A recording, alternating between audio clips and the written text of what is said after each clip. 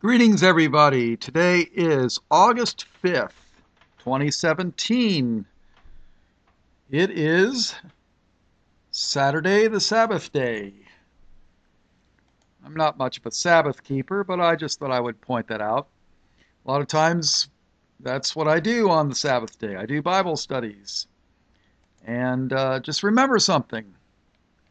This is Chaplain Bob Walker, Light of the World Ministries. In John 8:12, Jesus said, I am the light of the world. He that followeth me shall not walk in darkness, but shall have the light of life. And remember something. I'm a volunteer. I don't get paid to do these things. I don't have a church that pays me. I don't have anybody that gives me any money. And you've heard the old saying, you get what you pay for. Well, Jesus said, freely you have received, freely give. I believe that was Jesus that said that. I'm not sure. Maybe I should check it out, huh?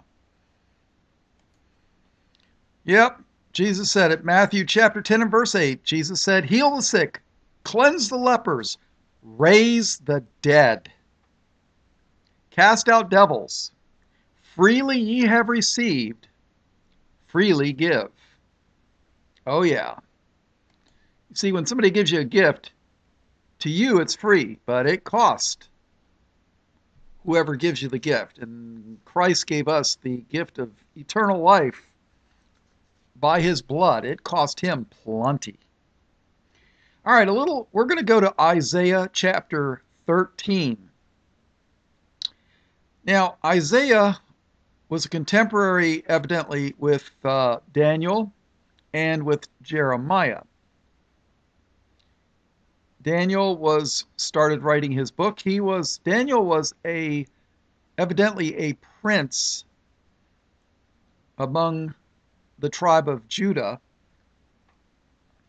And Isaiah and Jeremiah wrote of the judgment of Judah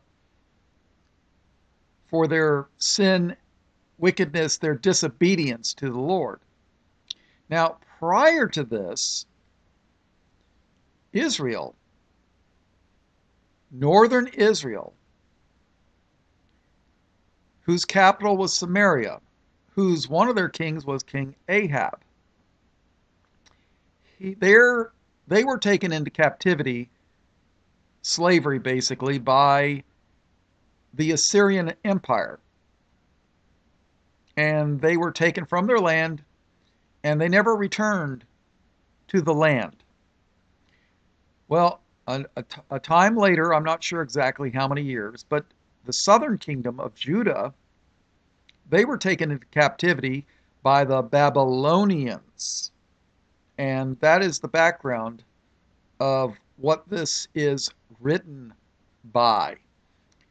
The children of Judah spent 70 years in captivity to Babylon. You see, just like God took Israel and brought them into Egypt by the famine at the hands of Joseph, and then in the time of Moses, he brought them out. But evidently, God took Israel out of Egypt, but he couldn't take Egypt out of Israel. It's just, they wanted to go back to Egypt in their hearts and in their spirit and their mind. Well, so that is the theme of Isaiah 13. And Isaiah is probably the most quoted book in the New Testament. I believe it is. So, all right. Isaiah chapter 13 and verse 1. Please read along with me. Now, for those of you that are of the opinion that the day of Christ and the day of the Lord are two different events, please stick with me with this Bible study. Now, remember two things. Well, maybe three. One, sometimes the Bible will be talking about the present.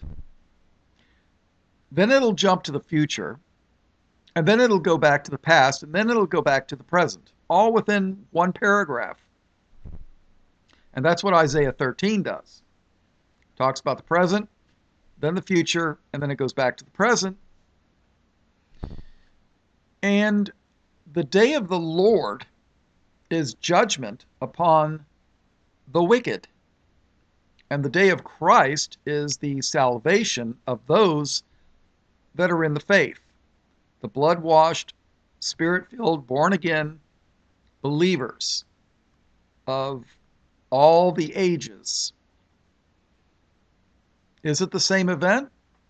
Is it a different event? Is one the pre-trib rapture and the other when Christ returns in glory to bring judgment and destruction upon the earth? Well, that's what we're here to find out.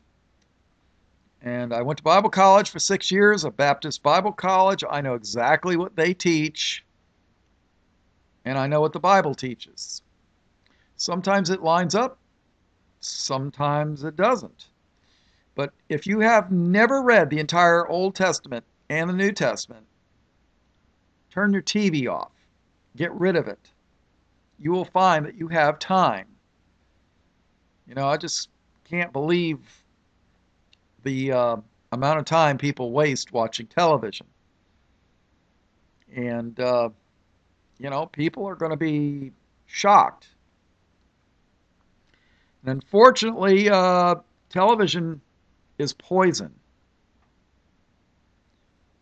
And people get their ideas from it. So, all right. Isaiah 13, chapter 13, verse 1. The burden of Babylon. So, Babylon was the first major kingdom. And they came and conquered Judah and took them captive. The burden of Babylon, which Isaiah, the son of Amoz, did see. Lift ye up a banner upon the high mountain. Exalt the voice unto them. Shake the hand, that they may go into the gates of the nobles. I have commanded my sanctified ones. I have also called my mighty ones for mine anger, even them that rejoice in my highness. I'm beginning to think, I kind of the opinion that the sanctified ones are God's holy angels. 2/3 of the angels are holy. 1/3 of the angels are not. They followed the devil and Satan in their rebellion against God. And sometimes when you read the Bible, it'll have a physical present application, but it'll also have a spiritual application for the future. And that's what we're getting ready to look at right now. Verse 4. The noise of a multitude in the mountains, like as of a great people, a tumultuous noise of the kingdoms of nations gathered together. The Lord of hosts mustereth the host of the battle. They come from a far country. Babylon was a far country. They come from a far country, from the end of heaven. Even the Lord and the weapons of his indignation to destroy the whole land. Ooh. They come from a far country, even from the end of heaven? The weapons of his indignation. You know what indignation is? It's extreme hatred to destroy the whole land. Howl ye, for the day of the Lord is at hand. You see, there was a physical application of this, and then there is an end times spiritual application of this. Sometimes the Lord will show you something that's happening right now and compare it to what's going to happen in the end. And I think that's what's happening here. They come from a far country, from the end of heaven. Isn't God going to gather his angels together and come in the clouds to bring destruction upon the wicked when he finally comes back? That's what we read in Revelation. They come from a far country, from the end of heaven, even the Lord, and the weapons of his indignation to destroy the whole land. Howl ye, for the day of the Lord is at hand. That's what this study is called, the day of the Lord. For the day of the Lord is at hand. Now I ask you, is Jesus Christ Lord? Howl ye, for the day of the Lord is at hand. It shall come as a destruction from the Almighty. Therefore shall all hands be faint, and every man's heart shall melt, and they shall be afraid. Pangs and sorrow shall take hold of them. They shall be in pain as a woman that travaileth. A woman given birth. Does that hurt? Guys, I don't know how to. I cannot. I've never given birth. I can't explain it, but can you imagine you're in the bathroom doing number 2 and something the size of a baby comes out? Would that hurt? That's the only thing I could even imagine that could compare. And they shall be afraid. Pangs and sorrow shall take hold of them. They shall be in pain as a woman that travaileth. They shall be amazed one at another. Their faces shall be as flames. Behold, the day of the Lord cometh. You see, sometimes the Bible writes warnings for the unbelievers. I mean, they can read this and dismiss it, you know. But the Lord is righteous. He gives them the warning. Behold, and remember something. The day of the Lord is judgment upon the wicked that rejected his offer of salvation. Matter of fact, let's take a look at something. All right, let's take a look at Proverbs chapter 20. Proverbs chapter 1, verse 24. Going from 24 to 33. Who's speaking? God is speaking. Because I have called, and ye refused. God called. Yeah, he called you and you had your cell phone off. Or you rejected the call. You turned the cell phone on. You rejected the call, right? Well, not exactly. Because I have called, and ye refused. I have stretched out my hand. If you were drowning in the water and somebody rode by with a boat, not a book, a boat, although the book does save, it's called the Holy Bible. I have stretched out my hand, and no man regarded. But they have set at naught, which means nothing. But they have set at naught all my counsel, and would none of my reproof, which is correction. I also will laugh at your calamity. You see, God called, but they didn't want it. God stretched out his hand. They didn't want it. They said it nothing. All his words they said is worthless. It's nothing. And they wouldn't acknowledge when he spanked them, they wouldn't acknowledge it. So God called them, he stretched out his hand, he gave them counsel, and he gave them correction. They rejected him. So what does he say? I also will laugh at your calamity. I will mock when your fear cometh. When your fear cometh as desolation, and your destruction cometh as a whirlwind. What's a whirlwind? How about a tornado?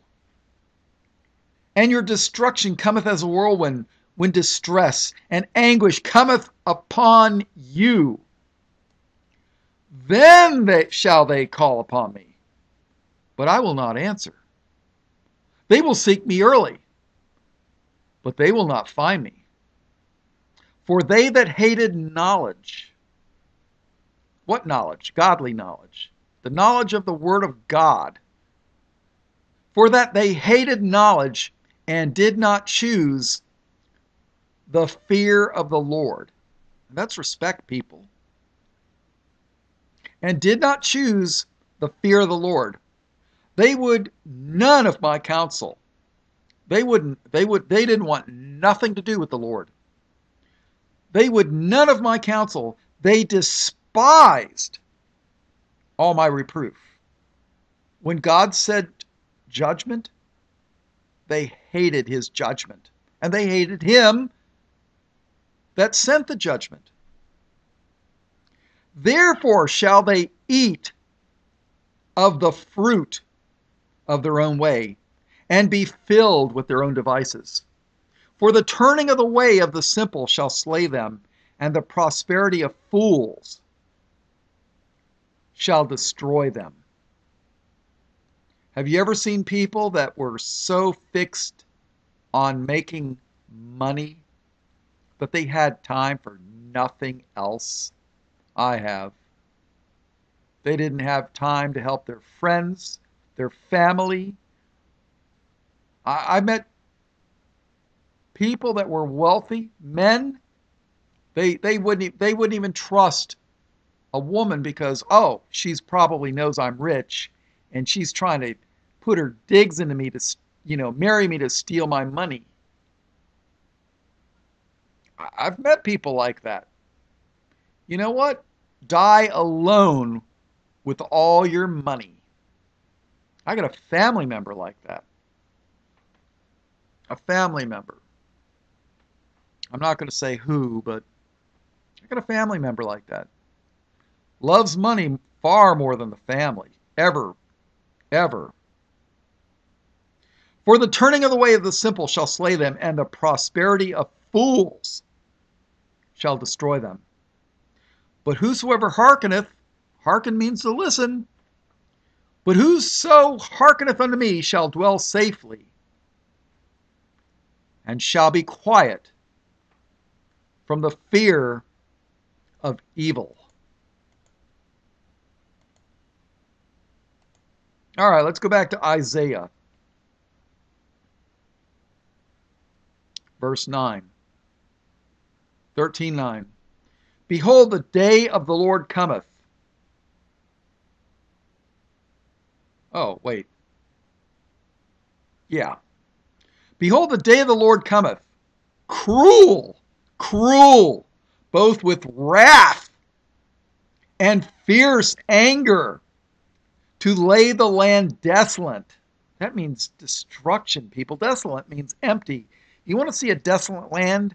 Go in the middle of the Sahara Desert. There's nothing there but sand. Cruel, both with wrath and fierce anger, to lay the land desolate, and he shall destroy the sinners thereof out of it. For the stars of heaven and the constellations thereof shall not give their light. The sun shall be darkened in his going forth, and the moon shall not cause her light to shine. Do you know that this? Well, let's take a look where it talks about the sun and the moon, with the sun becoming dark. Let's take a look at that. All right, let's take a look. Before we continue with Isaiah, let's take a look at 2 Kings chapter 23. I love reading about this king. There was a king, probably the last good king of Judah. Now, when you read the first and second books of Kings and Chronicles, you will realize Israel and Judah were two separate kingdoms. They had different kings, different capitals. Jerusalem was the capital of Judah. Samaria was the capital of Israel. Israel went into apostasy first. Judah went into apostasy after. And let's take a look. Now I want you to think about something. The Lord had made a covenant with Israel and Judah, and he doesn't like idolatry, and he doesn't like people worshiping the devil. I mean, after all, if you want to worship the devil like they do in India, they may not call him the devil, but they do worship the Indian devil. And if you pray to the devil for food and you die of starvation, well, guess what? You're not going to get anything from the Lord. The Lord's going to be like, oh, you want to pray to the devil for food? Go pray to the devil. Go. But I'm not going to feed you. If a child is hungry, he's going to ask his father or his mother for something to eat, right? You're not going to go to a stranger. You're not going to go to a neighbor. I mean, the neighbor might feed you, but he, might not. You're not my kid. Get out of here. Well, and imagine if you were married to a spouse, and all the spouse did all day long was brag about the other good-looking person that they wanted to be with. I mean, if you had a wife that didn't want to be with her husband anymore and kept running off with another man, or there was a guy that was married to a woman and she wouldn't come home and just wanted to go play around with some other guy, or another woman for that matter. Nowadays, you never know. I mean, what's really sad is a woman marries a man and then he cheats on his wife with another man. That happens a lot. So, that's how the Lord feels when people worship the things of his creation. I mean, it's no small thing. Believe me, it's no small thing. And if you want to worship the devil, Lord will let you worship the devil. But when it's time for the devil to go into the lake of fire, well, guess what? You get to join him. So let's read 2 Kings chapter 23. King Josiah. I'm looking forward to meeting him one day. I hope that I'm worthy to meet him one day. Verse 1.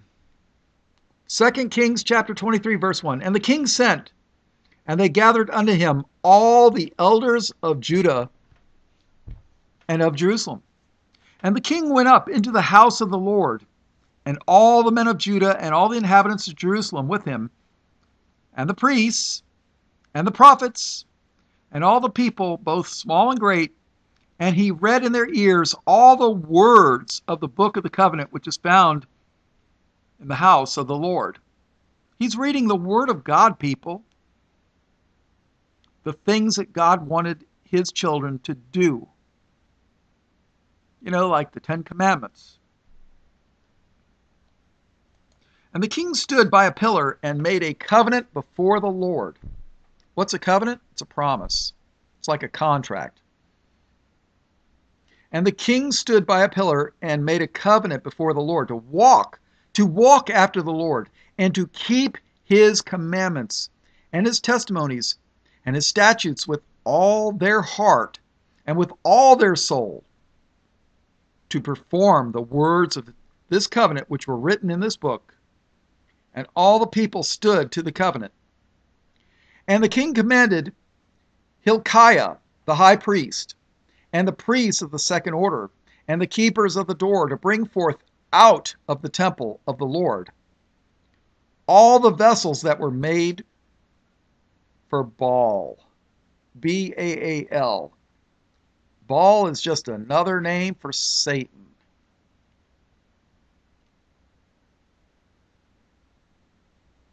And the king commanded Hilkiah the high priest and the priests of the second order and the keepers of the door to bring forth out of the temple of the Lord all the vessels that were made for Baal and for the grove, witches love a grove of trees to worship in, and for the grove and for all the host of heaven, that's the fallen angels. And he burned them without Jerusalem in the fields of Kidron and carried the ashes of them into Bethel. Do you know what the word Bethel means? El is another, it means God, the one true God. And Beth means house. So Bethel means house of God. It was a city. 5. And he put down the idolatrous priests. He put them down. Where? In the ground. He killed them, people. And he put down the idolatrous priests, whom the kings of Judah had ordained. The king of Judah ordained? No, God has to ordain you. Whom the kings of Judah had ordained to burn incense in the high places in the cities of Judah and in the places round about Jerusalem. Them also that burned incense unto Baal, to the sun, and to the moon, and to the planets, and to all the host of heaven. So they burned incense to Satan. They burned incense to the sun and to the moon. You know, to this day, the witches worship the moon. And to the planets and to all the host of heaven. That's the fallen angels. And he brought out the grove from the house of the Lord without Jerusalem, and unto the brook Kidron, and burned it at the brook Kidron, and stamped it small to powder, and cast the powder thereof upon the graves of the children of the people. That basically is defiling it. You know, graves, when you take something and scatter it in the graveyard, it's defiled. Verse 7, I love this. And he brake down the houses of the Sodomites that were by the house of the Lord, where the women wove hangings for the grove. So the Sodomites had homes by the house of the Lord. He demolished their homes. I wonder if they were inside the homes when he did it. Can you think of a modern application? San Francisco? Verse 8. And he brought all the priests out of the cities of Judah. I should make a point here about Sodomites. Some people say Sodomites can be saved. Others say Sodomites cannot be saved. You know, it's not my place to say yes or no, but there is a point where the Lord slams the door shut. I mean, look, in the days of Noah, God, when the rain started, I mean, God was the one that closed the door to the ark. God's hand closed the door of the ark. Noah didn't do it, God did. There reaches a point where that's it. Where God says, that's it, it's over. You're either inside the ark or you're outside and you're going to drown. And sodomy is rebellion against God. God created Adam, and then he created Eve to be his helper, his helpmate. So when you reject what God made for you, that's rebellion against God. Oh no, I don't want a woman, I want a man, the Sodomites say. Or some of them are what they call switch hitters. They go both ways. You know, I tell you what, there's been a few women that they're crushed when they find out that their husband boyfriends, whatever, were cheating on them with another man. That's just utterly, I can't even imagine. And trust me, I've got a ton of sin from my wild youth, but that wasn't one of them. But you got to realize that's rebellion against God. Sodomy is open rebellion against God. It's not much different than witchcraft and Satanism. As a matter of fact, a lot of witches and Satanists are into uh, this kind of practices. So I mean, it's no small thing. There's a reason, and a lot of you might not understand it, but right now there's a satanic group in Australia. If the information I'm getting from some people from Australia is true, and I think it is, there's a news blackout in the U.S. But there's a satanic group called the OTO, the Golden Dawn. And yes, they're over here. They're an offshoot of the Church of Satan. But they're not playing games like the Church of Satan. These people are serious. They say it's their religious right to have sex with children. It's part of their religion. You ever wonder why all these children are being kidnapped certain times of the year? It happens, people. There's a reason why God commanded witches and sodomites be put to death. Well, guess what? A lot of the politicians, judges, they're supporting this stuff in Australia. There's a trial going on right now. And I bet you the Satanists are going to win and say, you know, it's our right to do this. If you were an Australian citizen and you use the words sodomite and pedophile in the same sentence, you could go to jail. Yeah. Who do you think passed those laws? Think about it. Verse 7, and he brake down the houses of the sodomites that were by the house of the Lord, where the women wove hangings for the grove. You know, God blessed Josiah. And I'm so sick of hearing these churches that are not even churches, they're 501c3 corporations, tax-exempt businesses. And if the state says that you can't discriminate against the sodomites, well then guess what? If you want to keep your tax exemption from the state, you can't preach against sodomy. And God forbid you tell a couple of sodomites that you don't want to bake a cake for them. They'll bankrupt you. God forbid you don't perform a marriage in your church for a couple of sodomites. They don't want just acceptance. They want to throw it in your face. There's a reason why God said, commanded to do what is not being done in the land. And San Francisco is just unbelievable. There's a pedophile ring of Satanists running rampant in Europe, in England, in the United States, and in Australia. And because it's not on the nightly news, Christians don't believe it. Oh, that's fake news. Really? Really? When's the last time you've ever heard the news uplift the name of Jesus? How about never in my lifetime?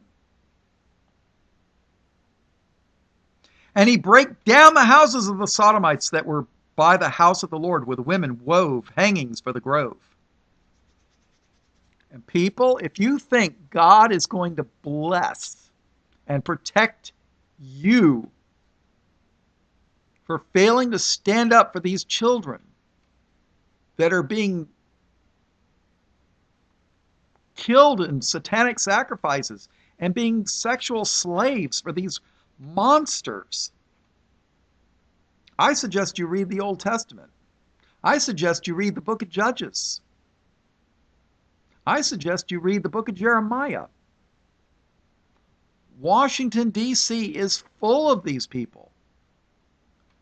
And if you think Donald Trump's going to save us from all this, you got another thing coming. Although I was very pleased to hear Melania, I'm not sure how to pronounce her name, when she was in Melbourne, Florida. I grew up there in high school.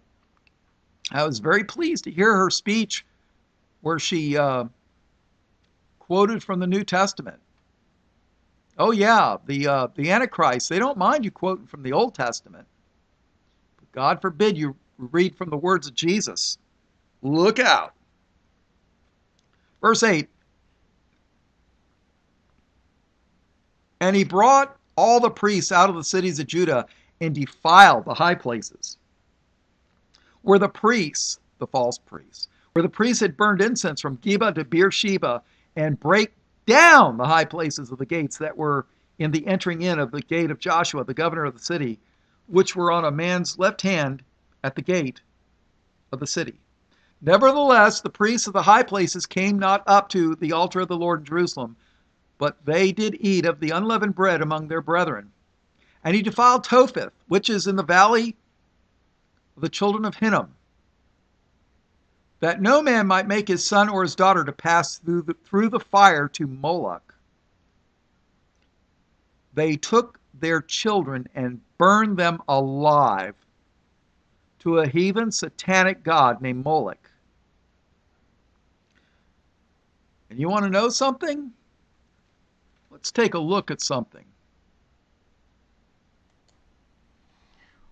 All right, let's take a break real quick. We're going to take a look at the, all right, so Moloch was, they were burning their children alive as a human sacrifice unto Moloch. This is Judah, people. You know, God's chosen people. In the book of Amos, and I've read, there's a book in the Bible called Amos. It's in the Minor Prophets. It's in the books just before the New Testament. Almost nobody that I know has read these books. The Minor Prophets, they don't read it. They don't read the Major Prophets. They don't read Genesis. They don't read nothing. But boy, they can quote John 3:16. So let's read Amos chapter 5 and verse 26. But ye have borne. What does it mean to born? Not, not a child being born. Born as in carrying, carried around. But ye have borne the tabernacle of your Moloch, and Chiun, your images, the star, the star, the star of your God, which ye made to yourselves. Now, there are some people that'll tell you that the star of Moloch is a 5-pointed star. Look on the United States flag. And of course, our star points up, and then the satanic 5-pointed star points down. But if you look on the Israeli flag, guess what? There's a 6-pointed star. And if you look in archaeological books in the temples of Moloch, you will see carved on the walls a 6-pointed star. Who's Amos talking to here? He's talking to Judah, the Jews. He's not talking to a bunch of satanic heathens. Well, they are satanic heathens. But he's talking to Judah because they weren't following the God of Abraham, Isaac, and Jacob, the God of the Bible. But ye have borne the tabernacle of your Moloch, and Chiun, your images, the star of your God, which ye made to yourselves. Is there a second verse to this? Yeah. Acts chapter 7 verse 43. Who's Who are the apostles talking to here? They're talking to the Jews. Yea, ye took up the tabernacle of Moloch, and the star of your god Remphan. The word Remphan is sometimes translated as giants. You know, giants, David and Goliath. Who are the apostles talking to here? They're talking to the Jews. Yea, ye took up the tabernacle of Moloch, and the star of your god Remphan, figures which ye made to worship them, and I will carry you away beyond Babylon. So what star do the Jews, even the so-called Messianic ones, carry? The Israeli flag. Think about it. All right, let's take a look back. Let's go back to Kings. 2 Kings 23, verse 10. And he defiled Topheth, which is in the valley of the children of Hinnom, that no man might make his son or his daughter to pass through the fire to Moloch. And he took away the horses that the kings of Judah had given to the sun, not the Son of God, the sun in the sky, at the entering in of the house of the Lord by the chamber of Nathan Melech, the chamberlain, which was in the suburbs, and burned the chariots of the sun with fire. And the altars that were on the top of the upper chamber of Ahaz, which the kings of Judah had made, and the altars which Manasseh, he was a bad king, and the altars which Manasseh had made in the two courts of the house of the Lord did the king beat down and break them down from thence, and cast the dust of them into the brook Kidron. And the high places that were before Jerusalem, which were on the right hand of the Mount of Corruption, which Solomon the king of Israel had builded for Ashtoreth, the abomination of the Zidonians. Ashtaroth. I believe, if memory serves me correctly, that was one of the names of the goddess Easter or Ishtar. Which Solomon the king of Israel had builded for Ashtoreth, the abomination of the Zidonians, and for Chemosh, the abomination of the Moabites, and for Milcom, the abomination of the children of Ammon, did the king defile. And he brake in pieces the images, and cut down the groves, and filled their places with the bones of men. Oof. Wow. Let's skip down to verse 19. And all the houses also of the high places that were in the cities of Samaria, that's the capital of Israel, which the kings of Israel had made to provoke the Lord to anger, Josiah took away, and did to them according to all the acts that he had done in Bethel. And he killed all the priests of the high places that were there upon the altars, and burned men's bones upon them, and returned to Jerusalem. Boy, we need a King Josiah today, not a Donald Trump. I'm not saying anything good or bad about Donald Trump, but I would rather have a King Josiah. But that's just my opinion. And the king commanded all the people, saying, keep the Passover unto the Lord your God, as it is written in the book of this covenant.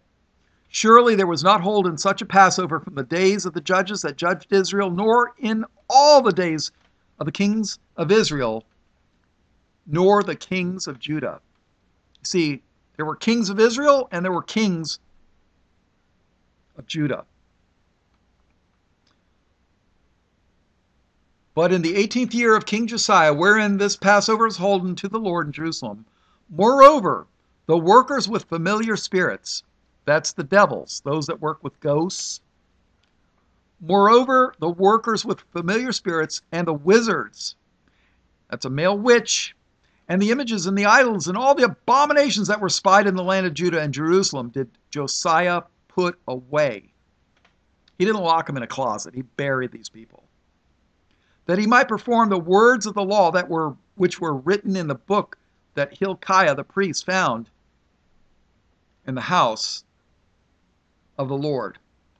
And like unto him was there no king before him that turned to the Lord with all his heart, and with all his soul, and with all his might, according to all the law of Moses, neither after him arose there any like him.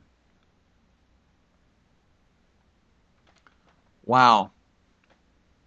Notwithstanding, the Lord turned not from the fierceness of his great wrath, wherewith his anger was kindled against Judah. The Lord's anger was against Judah, because of all the provocations that Manasseh had provoked him withal. And the Lord said, I will remove Judah also out of my sight, as I have removed Israel, and will cast off this city, Jerusalem, which I have chosen, and the house of which I said, my name shall be there. Now the rest of the acts of Josiah and all that he did, are they not written in the book of the Chronicles of the kings of Judah? Wow. And then Josiah was killed in a battle. All right, let's go back. Well, let's see. I'm doing a little bit of background here. It's, so much of the Bible ties into the Bible. Now, after Josiah died, they went back to apostasy. God carried them away to Babylon. So let's take a look at son in the Bible. Because the sun's going to be darkened in the last days. And there's an equinox, a solar eclipse coming up. Well, let's read a little something uplifting. There's no difference between Israel and Judah of old and Europe and the United States. We are just as wicked as they are. But let's read something a little uplifting. Psalm 72, chapter 72, verse 17. His name, and I say that name's Jesus, his name shall endure forever. His name shall be continued as long as the sun. And men shall be blessed in him. All nations shall call him blessed. Psalm 74, verse 16. The day is thine, the night also is thine. Thou hast prepared the light and the sun. Psalms 84 and verse 11. For the Lord God is a sun and shield. The Lord God is a sun and shield. The Lord will give grace and glory. Didn't Christ, when he walked on the earth, Moses gave us the law, but Christ gave us grace. What is grace? Grace is unmerited favor. God gave me grace. I didn't do anything, nor can I ever do anything to pay back what he did for me. And neither can you. I mean, it's like somebody gives you a brand new car for a penny. That's grace, people. Or gives you a brand new car for free, and you give them a penny. It's like, did you earn it? No. For the Lord God is a sun and shield. The Lord will give grace and glory. No good thing will he withhold from them that walk uprightly. And that's what, that's what the golden rule is. Do unto others as others, as you would have others do unto you. That's walking uprightly. All right, let's take a look.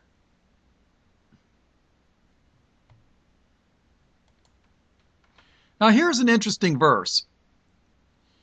Isaiah chapter 60.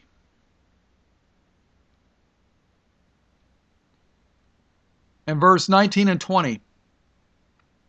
The sun shall be no more thy light by day, neither for brightness shall the moon give light unto thee. But the Lord shall be unto thee an everlasting light, and thy God thy glory. The sun shall be no more thy light by day, because the Lord's going to be an everlasting light. Where have we read this? Verse 20.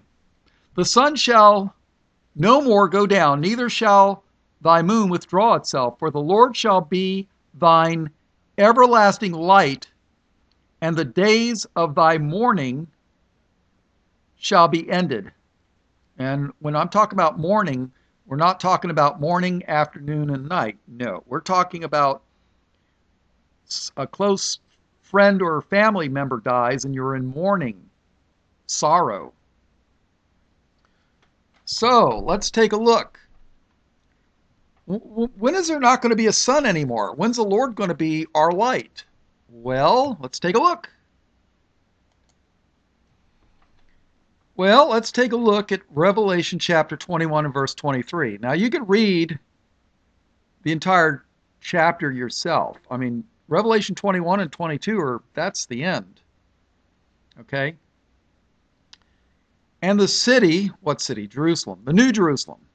And the city had no need of the sun, neither of the moon to shine in it. Why? Well, for the glory of God did lighten it, and the Lamb is the light thereof. Ooh, the Lamb's going to be the light thereof. Didn't Jesus say in John 8:12, I am the light of the world? He that followeth me shall not walk in darkness, but shall have the light of life. There's not going to be a sun. The Lord's brightness is going to lighten everything. Revelation 22, verse 5. And there shall be no night there. No night.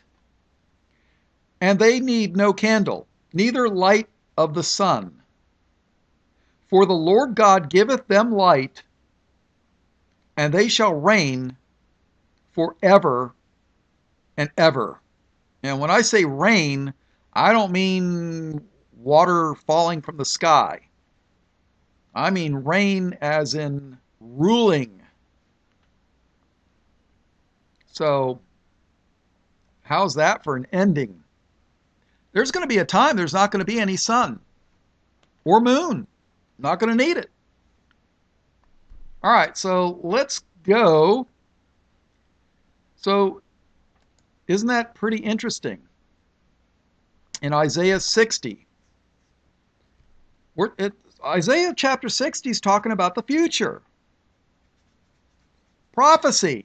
There's a lot of prophecy in the Old Testament. People, read it. Throw away that TV. Produced by pedophiles and sodomites and Satanists that hate Jesus. And you. And me. I get them every day on my channel. I probably spend an hour every day on at least 1 hour every day fighting the Satanists that come to my channel. Provoking their filth and whatever. Isaiah 60:19. The sun shall be no more thy light by day, neither for brightness shall the moon give light unto thee, but the Lord shall be unto thee an everlasting light, and thy God thy glory. Okay.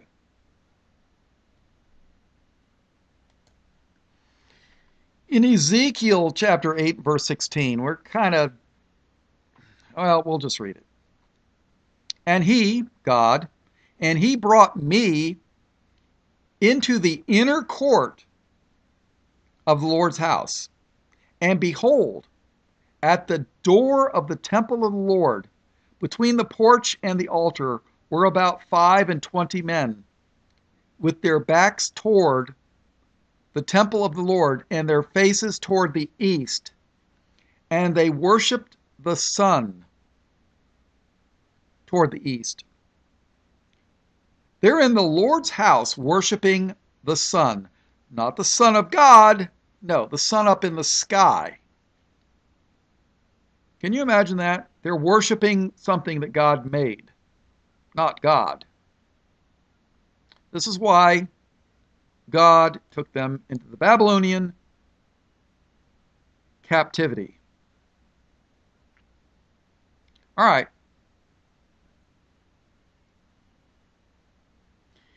In Ezekiel chapter 32, verse 7. Now, you can take a look. The whole chapters, I'm trying not to pull verses out of context here. You can read the entire chapters yourself. But in Ezekiel, I'm trying to make these Bible studies, I think it's going to take 30 minutes and it ends up taking an hour or something, Ezekiel chapter 32, verse 7. And when I shall put thee out, I will cover the heaven and make the stars thereof dark. I will cover the sun with a cloud, and the moon shall not give her light. All right. In Joel chapter 2, verse 10. Now, all these Bible studies I'm getting ready to do a commentary on Joel. Well, I got to lay the background. Joel 2:10, the earth shall quake before them. The heavens shall tremble.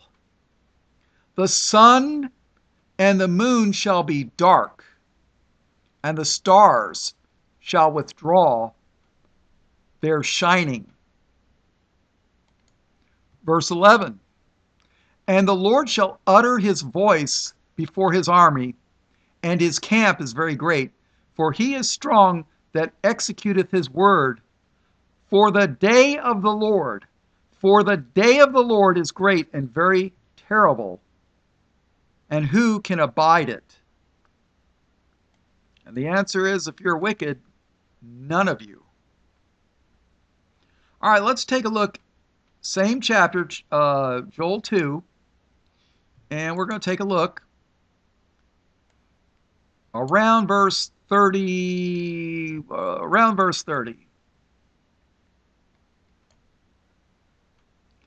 29. And also upon these servants and upon the handmaids in those days. What days? The end time, the latter days, the end times. And also upon the servants and upon the handmaids in those days will I pour out my spirit. What spirit? The Holy Spirit. And I will show wonders in the heavens and in the earth, blood and fire and pillars of smoke. Ooh. Didn't the Bible say that the sea would be turned to blood in the book of Revelation? Sure does. And I will show wonders in the heavens and in the earth, blood and fire and pillars of smoke. The sun shall be turned into darkness, and the moon into blood, before the great and terrible day of the Lord come. Behold, before the great and terrible day of the Lord come. And it shall come to pass that whosoever shall call on the name of the Lord shall be delivered. For in Mount Zion and in Jerusalem shall be deliverance, as the Lord hath said, and in the remnant whom the Lord shall call. In Joel chapter 3 and verse 15 it says, the sun and the moon shall be darkened, and the stars shall withdraw their shining.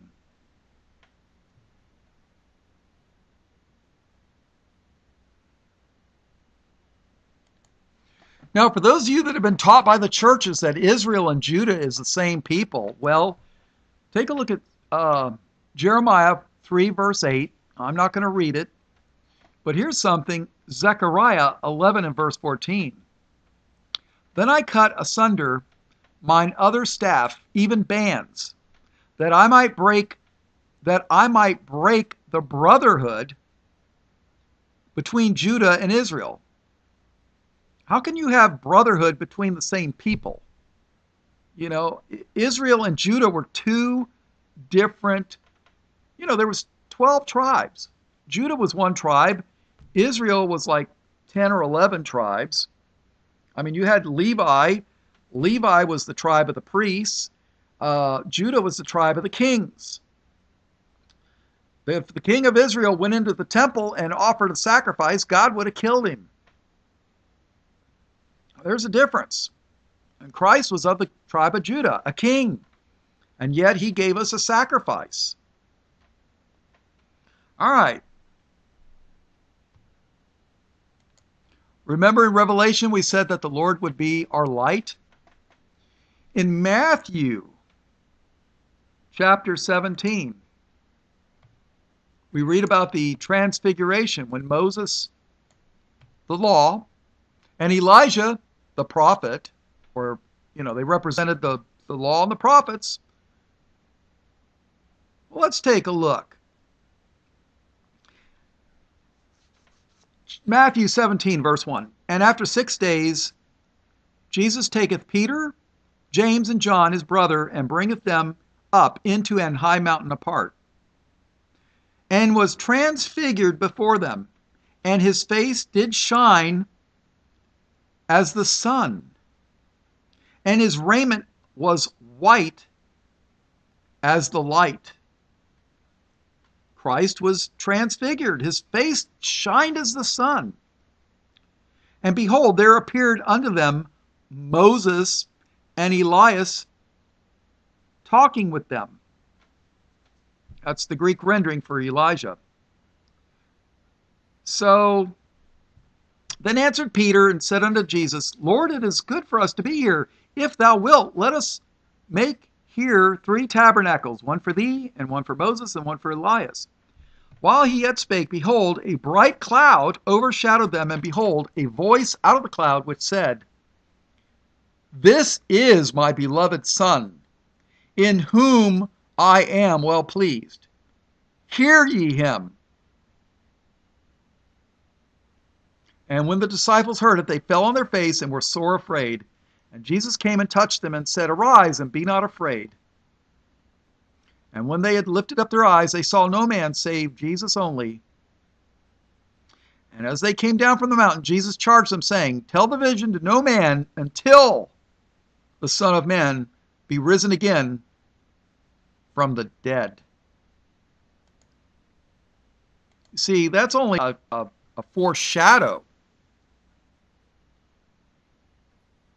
All right, let's take a look in Matthew 24. This is the end times verse. Okay. Let's see, where are we going to start? Oh, let's see. Verse 27. For as the lightning cometh out of the east and shineth even unto the west, so shall also the coming of the Son of Man be.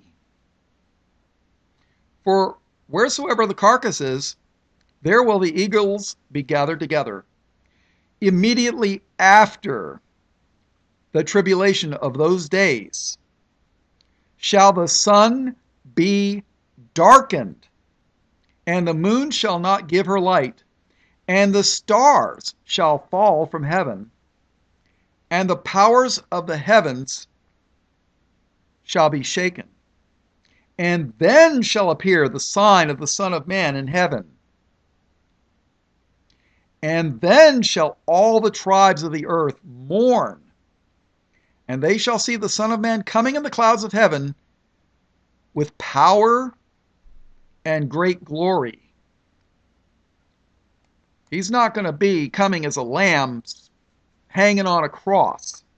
He's going to be coming as a lion with an army. Ooh.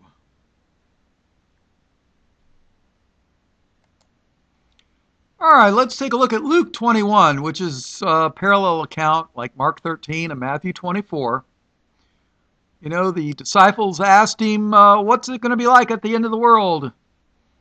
All right, start in Luke 21:23. But woe unto them that are with child, and to them that give suck in those days, for there shall be great distress in the land, and wrath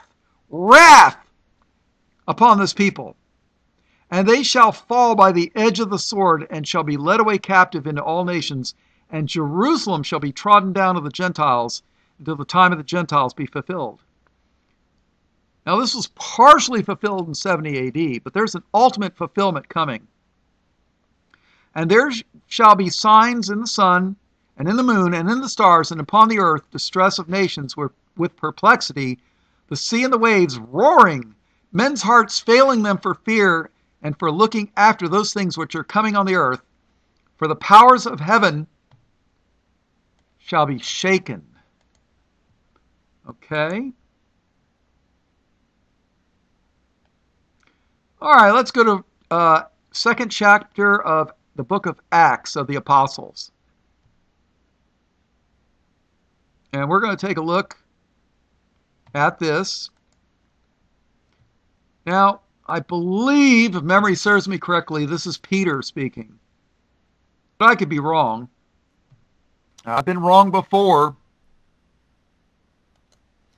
You know what? Let's read the entire chapter. Now all the disciples and believers were all in Jerusalem. The Lord, I think it was, 50 days after the Lord rose from the dead or was crucified. It was like 50 days after either when he was crucified or after he rose from the dead. The Holy Spirit came. They call it Pentecost. I'd have to look up what the Hebrew name for it is. I don't remember offhand. Please understand, the Bible is 750,000 words. There's a lot to remember, people. And my memory is not what it used to be. Acts chapter 2, verse 1. And when the day of Pentecost was fully come, they were all with one accord in one place. And suddenly there came a sound from heaven as of a rushing mighty wind. Do you know in the Greek, the word wind comes from pneuma, as in pneumatic, like pneumatic tools, air tools? That's where we get the word from, Greek. It's also the same word that they use for spirit. Isn't that interesting? So when people want to take you back to the Hebrew roots, tell them, no, thank you. I don't want Moses, who gave us the law. I want Jesus, who gave me grace. I think I'll pick grace over law. And suddenly there came a sound from heaven as of a rushing mighty wind, and it filled all the house where they were sitting. And there appeared unto them cloven tongues like as of a fire, and it sat upon each of them. And they were all filled with the Holy Ghost. You know what witches and wizards play with? The unholy ghost. I'd rather have the Holy Ghost. What do you think? And they were all filled with the Holy Ghost and began to speak with other tongues, as the Spirit gave them utterance. And there were dwelling at Jerusalem Jews, devout men out of every nation under heaven. And when this was noised abroad, the multitude came together and were confounded, because that every man heard them speak in his own language. Just think, the Tower of Babel in Genesis, God confused them with the languages. But here, God's letting everybody hear the gospel in their own language. It's the opposite of Babel. Babel, you ever heard Babylon? Babel means confusion. You ever heard a baby doing babbling? Blah, blah, blah, blah, blah. It's not saying anything. That's babbling. But here, they're preaching the gospel. Because that every man heard them speak in his own language, and they were all amazed and marveled, saying one to another, Behold, are not all these that speak Galileans? And how hear we every man in his own tongue, wherein we were born? Parthians and Medes and Elamites and the dwellers in Mesopotamia and in Judea and Cappadocia, in Pontus and Asia, Pargia and Pamphylia, in Egypt and in the parts of Libya about Cyrene, and strangers of Rome, Jews and proselytes, Cretes and Arabians, we do hear them speak in our tongues the wonderful works of God. And they were all amazed and were in doubt, saying one to another, What meaneth this? In other words, what's the meaning of this? Others mocking said, These men are full of new wine. They're a bunch of drunks. Don't listen to them. Yeah, I get those people on my channel every single day. Others mocking said, These men are full of new wine. But Peter, standing up with the 11, lifted up his voice and said unto them, Ye men of Judea, and all ye that dwell at Jerusalem, be this known unto you, and hearken to my words. For these are not drunken, as ye suppose, seeing it is but the 3rd hour of the day. But this is that which was spoken by the prophet Joel. And that's what these Bible studies are leading to, Joel. But this is that which was spoken by the prophet Joel, or Joel. And it shall come to pass in the last days, saith God, I will pour out my spirit upon all flesh. And your sons and daughters shall prophesy, and your young men shall see visions, and your old men shall dream dreams. I guess I'm going to be getting dreams. And on my servants and on my handmaids I will pour out in those days of my spirit, and they shall prophesy. And I will show wonders in heaven above and signs in the earth beneath, blood and fire and vapor of smoke. The sun shall be turned into darkness and the moon into blood before that great and notable day of the Lord come. And it shall come to pass that whosoever shall call on the name of the Lord shall be saved. And he says, Ye men of Israel, hear these words. Yeshua of Nazareth. No, that's not what Peter's saying here. He says, Ye men of Israel, hear these words. Jesus of Nazareth, a man approved of God among you by miracles and wonders and signs, which God did by him in the midst of you, as ye yourselves also know. Him being delivered by the determinate counsel and foreknowledge of God, ye have taken, and by wicked hands have crucified and slain, whom God hath raised up, having loosed the pains of death, because it was not possible that he should be holden of it. For David speaketh concerning him, I foresaw the Lord always before my face, for he is on my right hand, that I should not be moved. Therefore did my heart rejoice, and my tongue was glad. Moreover also my flesh shall rest in hope, because thou wilt not leave my soul in hell. I did a study on Abraham's bosom. You should check it out sometime. Do you know the Old Testament saints before Christ went to hell? Do you know Jesus went to hell for 3 days and 3 nights? Sure he did. What did he do there? He preached to the Old Testament saints and said, I'm the Redeemer, I'm the Christ, I'm the Messiah. Believe on me and ye shall live. Because thou wilt not leave my soul in hell, neither wilt thou suffer thine Holy One to see corruption. Thou hast made known to me the ways of life. Thou shalt make me full of joy with thy countenance. Men and brethren, let me freely speak unto you of the patriarch David, that he is both dead and buried, and his sepulchre is with us unto this day. Therefore, being a prophet, and knowing that God had sworn with an oath to him, that of the fruit of his loins, according to the flesh, he would raise up Christ to sit on his throne. He, seeing this before, spake of the resurrection of Christ, that his soul was not left in hell, neither his flesh did see corruption. This Jesus, not Yeshua, this Jesus hath God raised up, whereof we are all witnesses. Therefore, being by the right hand of God exalted, and having received of the Father the promise of the Holy Ghost, he hath shed forth this which ye now see and hear.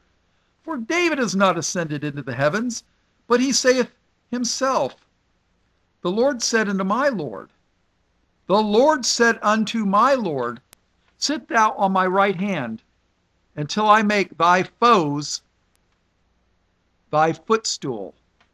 Therefore let all the house of Israel know assuredly that God hath made that same Jesus, whom ye have crucified, both Lord and Christ. Is Jesus Christ the Lord? Peter says he is right here. Is the day of the Lord and the day of Christ two different events? Think about it.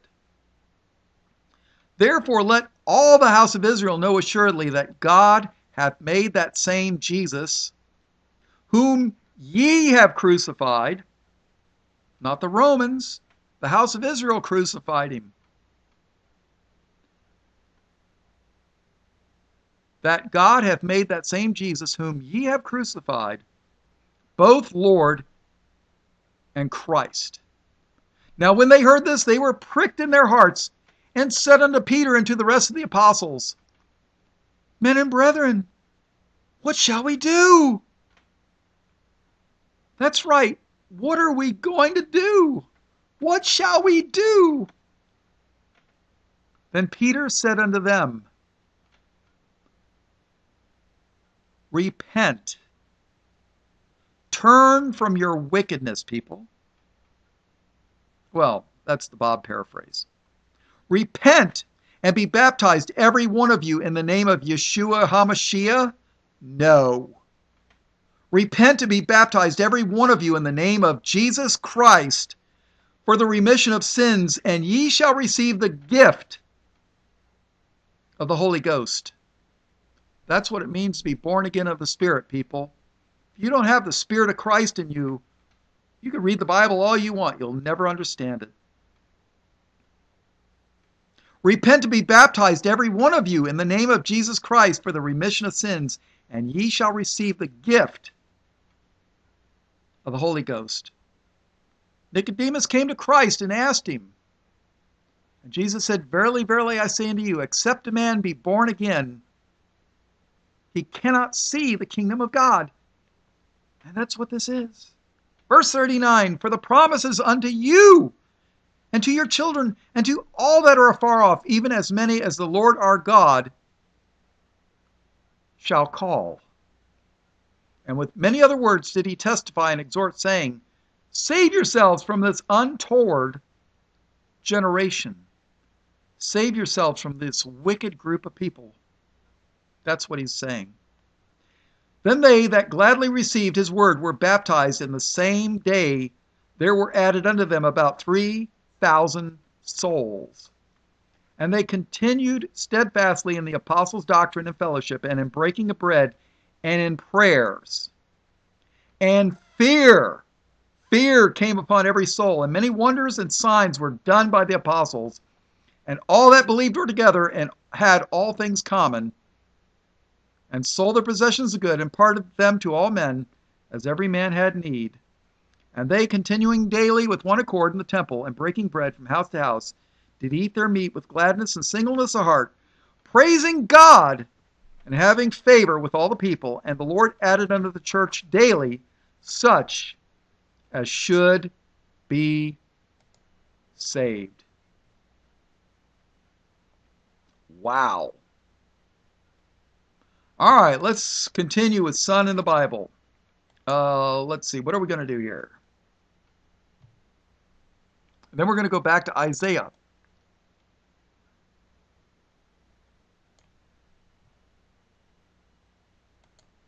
All right, let's go back to Isaiah chapter 13. I guess we'll go back to verse 9. Behold, the day of the Lord cometh, cruel, both with wrath and fierce anger, to lay the land desolate, and he shall destroy the sinners thereof out of it. And the stars of heaven and the constellations thereof shall not give their light.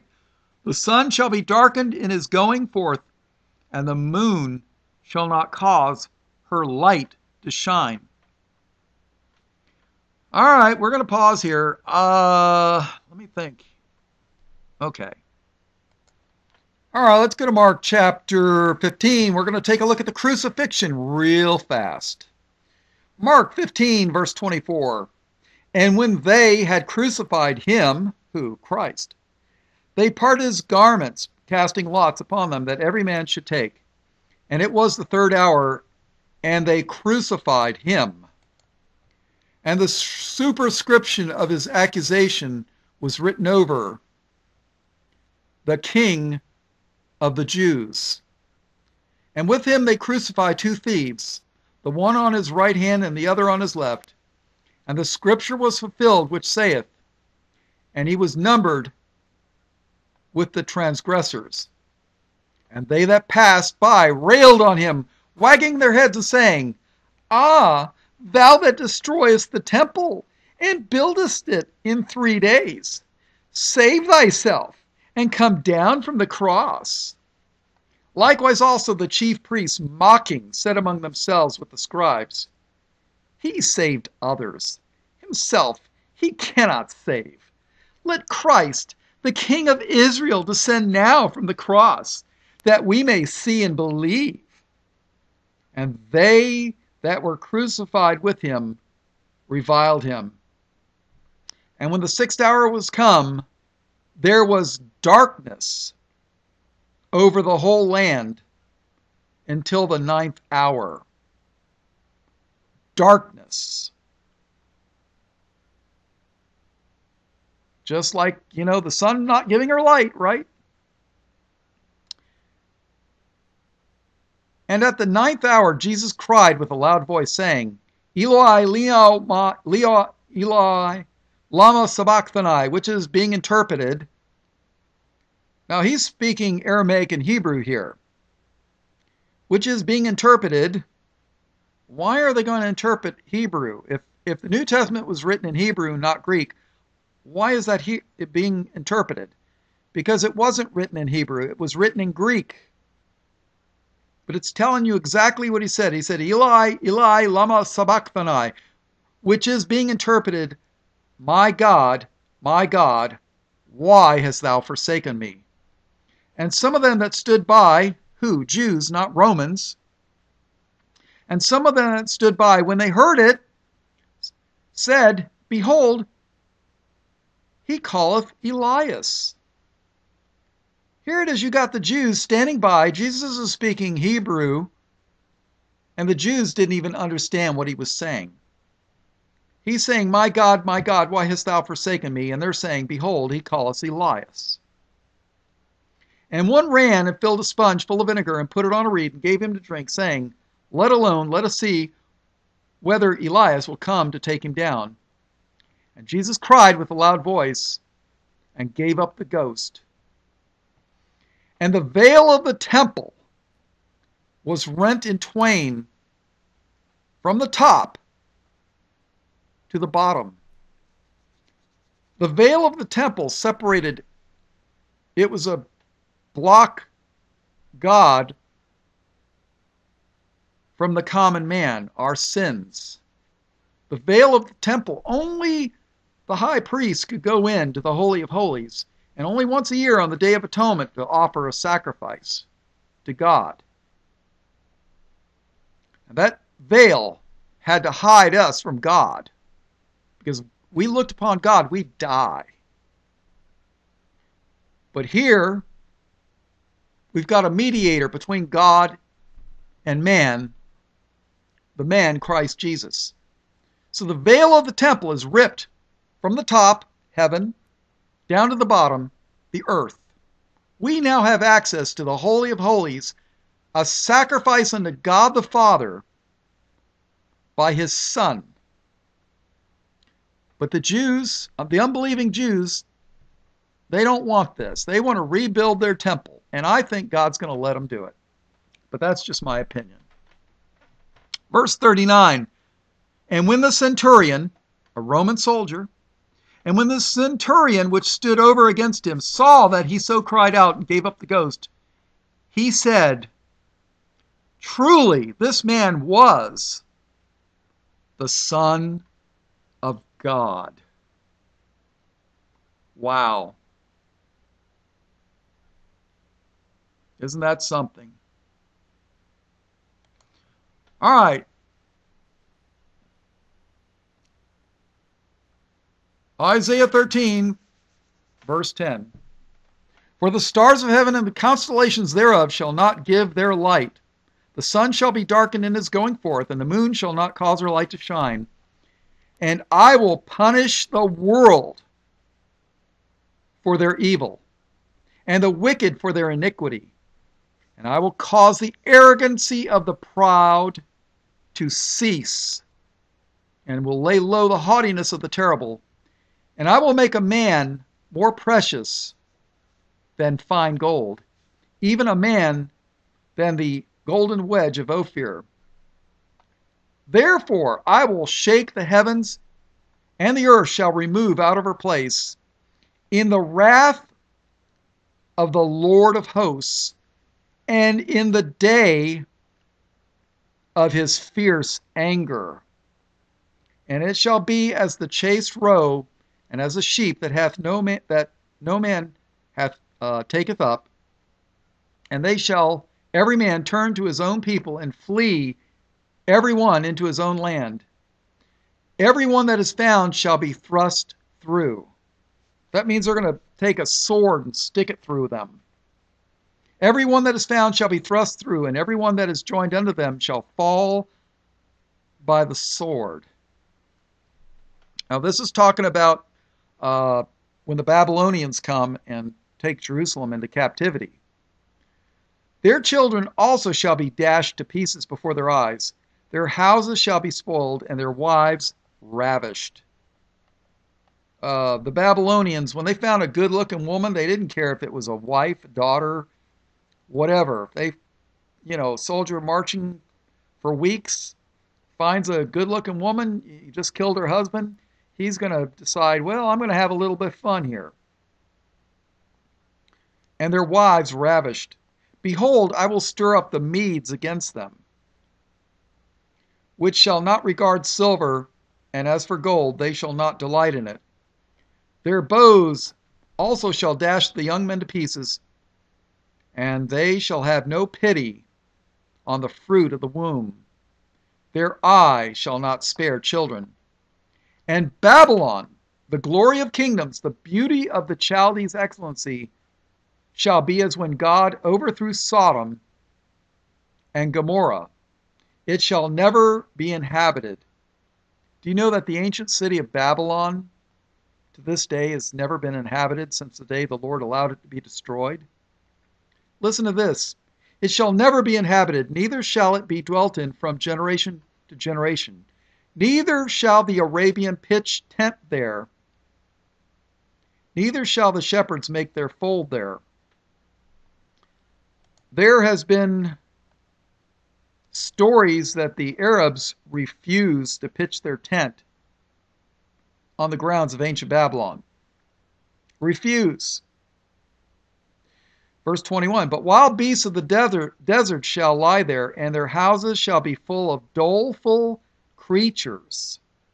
And owls shall dwell there, and satyrs shall dance there. And the wild beasts of the islands shall cry in their desolate houses, and dragons in their pleasant palaces. And her time is near to come, and her days shall not be prolonged. All right, we're going to close this out. Revelation chapter 7, verse 13. And one of the elders answered, saying unto me, What are these which are arrayed in white robes? And whence came thee? And I said unto him, Sir, thou knowest. And he said unto me, These are they which came out of great tribulation, and have washed their robes, and made them white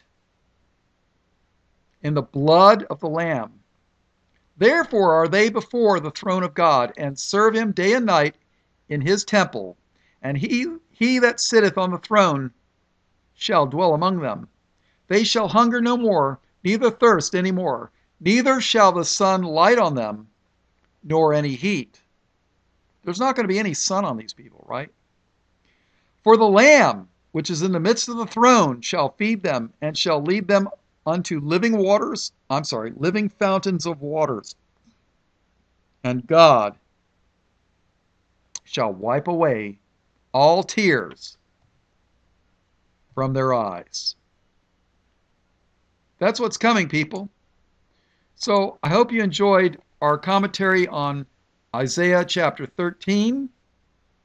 And basically, we're doing the study on the day of the Lord, which is God's wrath and anger against the unbelievers. And this is only part 2. We're getting ready to go do part 3 will be next. So, all blessings, praise, glory, and honor to the Lamb of God slain before the foundation of the world. And that's Jesus, who is the Christ. In his precious name, amen.